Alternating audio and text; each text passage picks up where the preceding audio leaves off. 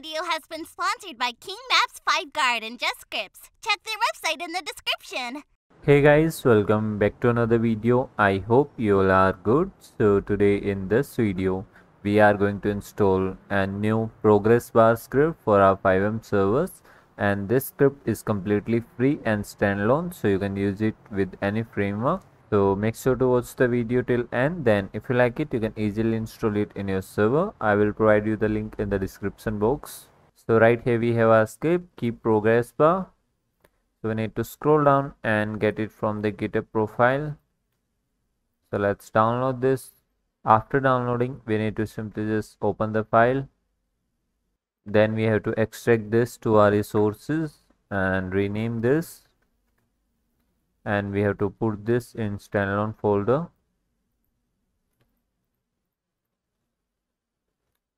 Then we have to go back and we have to delete our default progress bar script. You can simply just delete it, and now we have to scroll down and you will get to see this. For QBCore we have to delete our default progress bar script, and for ESX we have to delete ESX progress bar. After that we have to, if you want to integrate this with oxlib, so you need to open oxlib resources interface.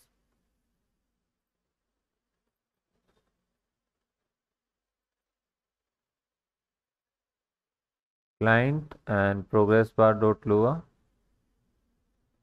and we have to make a backup of that file. Then we have to delete all contents, then replace them with this. And I'll just copy this file and paste it right there. Go back,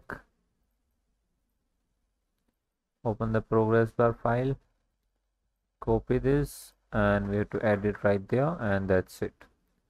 So all of our installation work is complete. All we have to do is simply just restart the server and use it. So we are in the server bank. Now we have to spawn to our last location. Let's eat something. Okay, I have bandage. So as you can see, this is our new progress bar. As you can see right there, you will get to see this type of UI design, and obviously you can change its color as well. And let's try this with okay, do we have ammo? Yeah.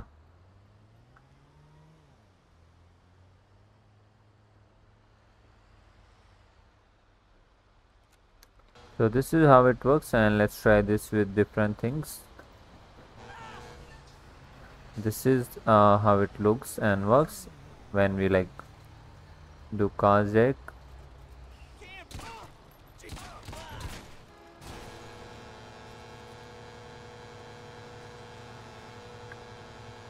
Taking keys from body, so you will get to see this UI like the progress bar in every place.